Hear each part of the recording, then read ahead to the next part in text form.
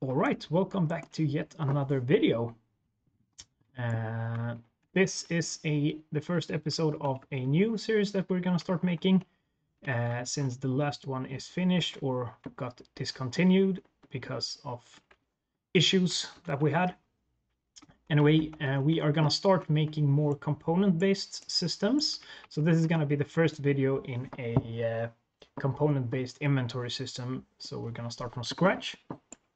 And from now on, we're going to be making more component-based stuff so that it's easier for you to actually just use the parts that you want. So we can make like an inventory system, then we can make a combat system, maybe a stat system and stuff like that. And then you can just integrate the parts that you actually want. So this is going to be the first episode of the inventory system. And of course, as usual, everything will also be multiplayer replicated. So everything should be nice. So let me just control my audio here. And it does look nice. So yeah, let's get going. Is there no pause button anymore? No? Okay. Anyway, let's get into it. First and foremost, we are gonna be using a standard Unreal Engine 5 third-person template. You can use whichever template that you want to. This is just the one that I prefer to use. But nothing has changed here. Everything is just super default. So what I like to do when I open a new project is first and foremost, just go into Edit. I'm gonna go into the plugins and I'm gonna disable everything that is using things that I'm not gonna use for my project. So for this, we are not going to be doing, I'm just going to be doing Windows and maybe Mac, but I'm not going to be doing any mobile development. So I'm just going to go ahead and search for Android, and I'm just going to disable everything that has to do with Android.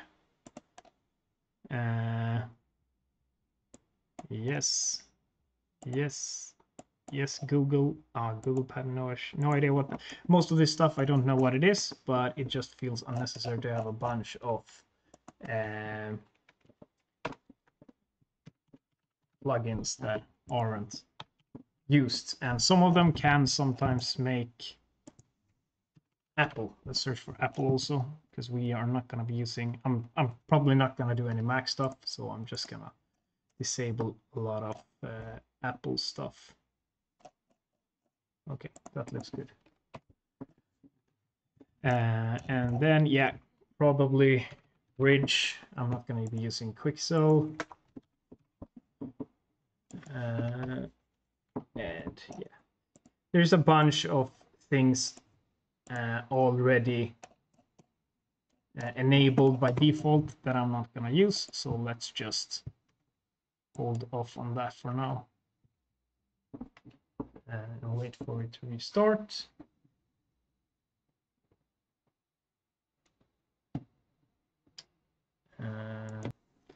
And there we go. We are back in it again.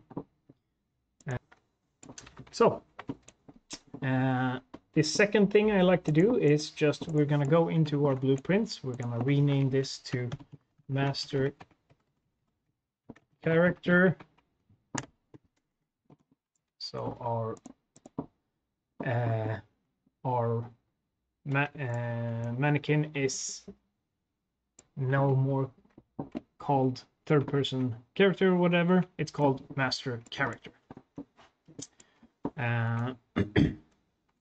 Just so that we have a better reference to it. I'm also gonna right-click, go to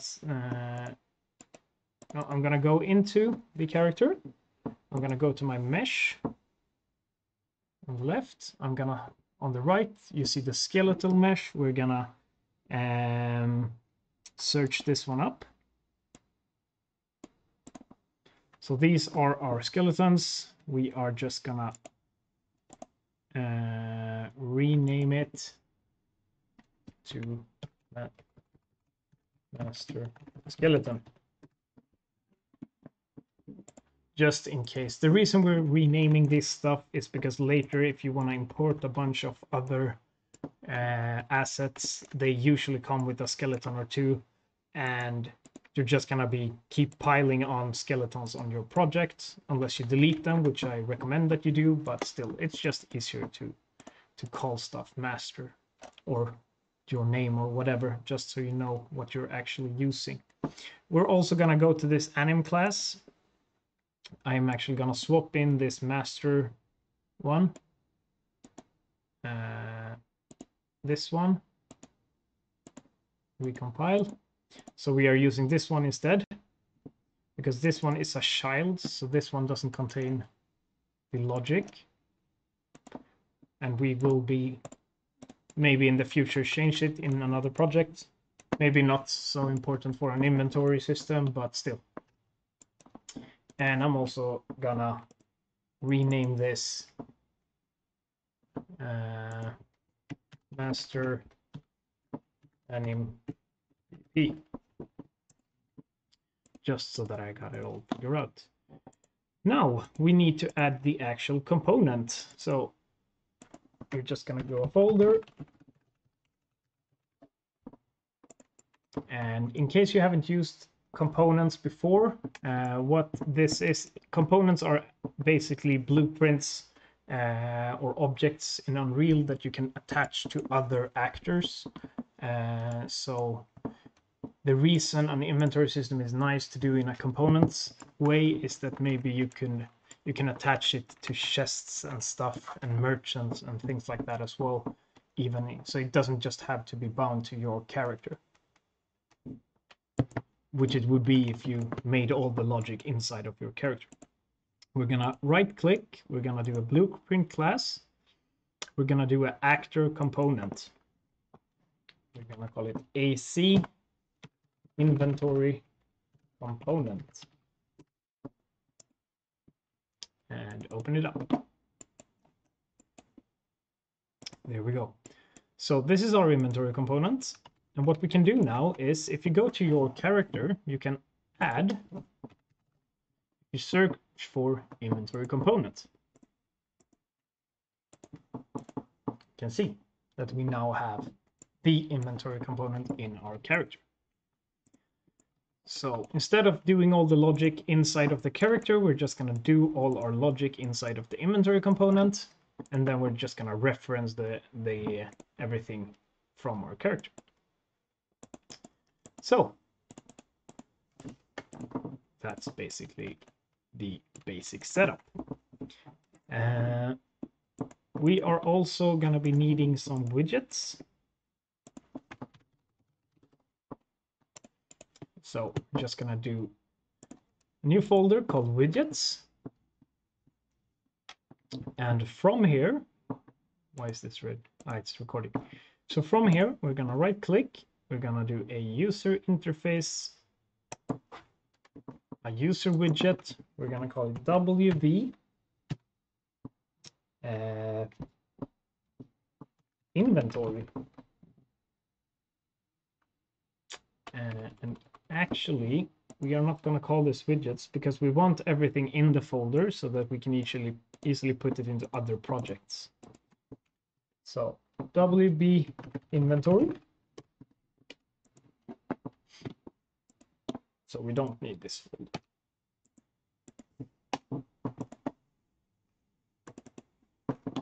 We're just going to open it up. We're going to add a canvas panel.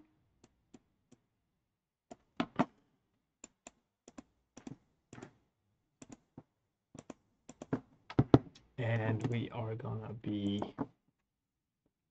adding a, let's do a border.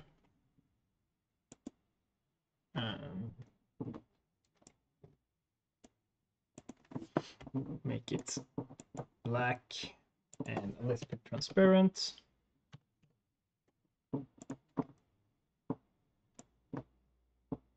Something like this. I'm gonna anchor it to the right side, and this is just placeholder stuff. So no, didn't want to. Did I change the content color? No.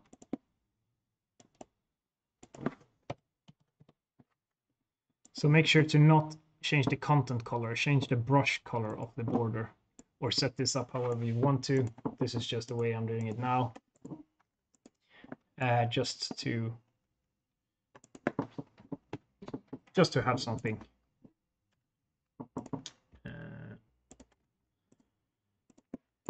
And in our character,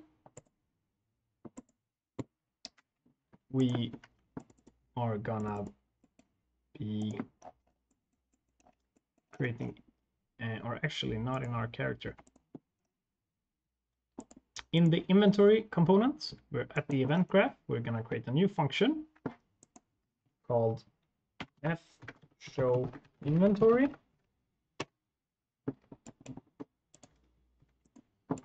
And we are gonna create a variable called show.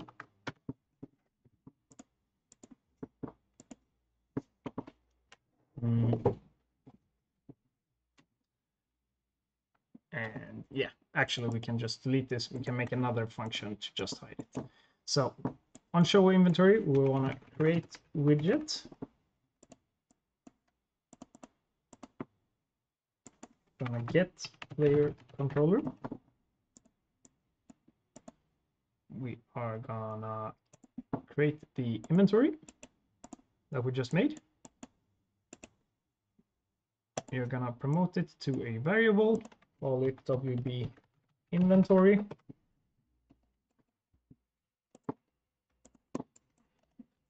And we are gonna add to viewports.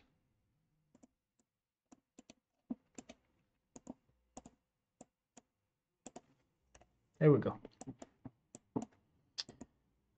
And since we have the inventory component here, and just a heads up also, I usually haven't worked that much with inventory components, so there might, or with components in general, so it might, sometimes I might need to pause to actually figure stuff out.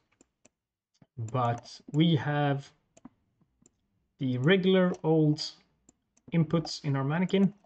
We're just gonna, for now, do a for testing purposes, we're going to use tab to open our inventory. So we are hard coding it. I always get questions on this whenever I make videos, is why don't I just change the inputs? You could easily go to project settings and do your own inputs. I'm just doing hard coding tab for now, just because it's easy. We are going to get the inventory component. We're gonna show inventory.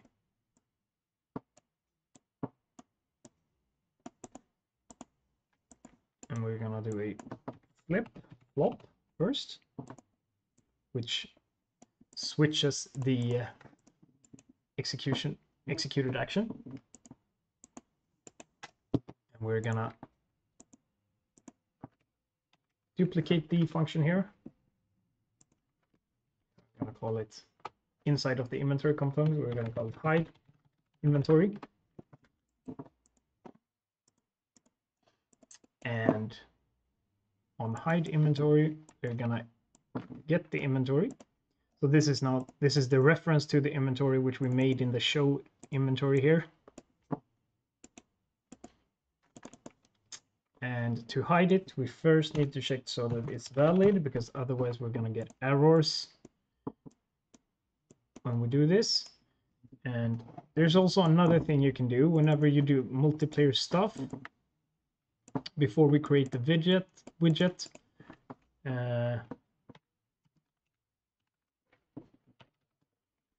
can you do this?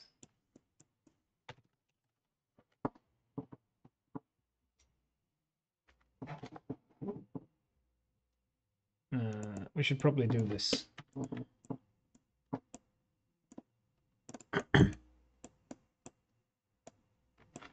Just in case, whenever you do multiplayer stuff with UI, you want to make sure that you're only actually opening and creating stuff on your own character. So that's why we use this isLocal player controller. I think usually you have one in here. Yeah, we have this is locally controlled. We could probably do the check here also, but let's try it to see if it works here. And on hide inventory, we want to check if the inventory is valid. And if it's valid, we want to remove from parent. And the reason we're removing it from parent and creating it every time is, we might change this later, but the reason is that it's more performant to just remove it. We'll see. Maybe I'm not entirely sure. Maybe this actually creating it takes a while, but what you don't want to do is set the visibilities at least. If you're gonna hide it, use collapsed instead, because if you only set the visibility, the widget still exists in the game. So collapse it should be better. Anyway, let's see if that works. Not sure if it does. We'll see. It does. So you can see that it's getting blacker and blacker and blacker. So something went wrong, and that's because in our character we didn't actually call the hide inventory. There we go.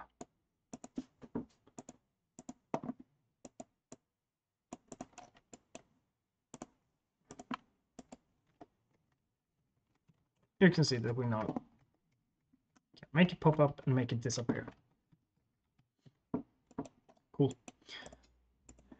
And obviously you would use your own character for this.